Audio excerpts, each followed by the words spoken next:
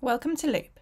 My name is Pam and today I'll be showing you how to set up a shared inbox for a Gmail account. You can set up a shared inbox directly from your Loop account. On the left-hand side in the navigational panel, you will find a section that says Shared Inboxes. You may already have one set up. If you would like to add another or a brand new one, there is a plus next to the word Shared Inboxes. Simply click the plus. This will take you to choose your shared inbox. Select the email account that will be connected to the shared inbox. Today we're setting up with Gmail. And select the inbox you would like to connect with. Now you need to give Loop access to your Gmail account. From here you can add your teammates to your shared inbox.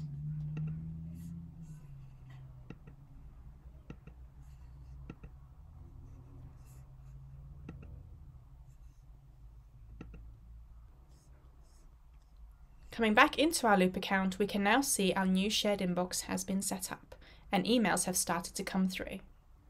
If you have more than one shared inbox, you'll be able to see a combined view by clicking on the title, Shared Inboxes.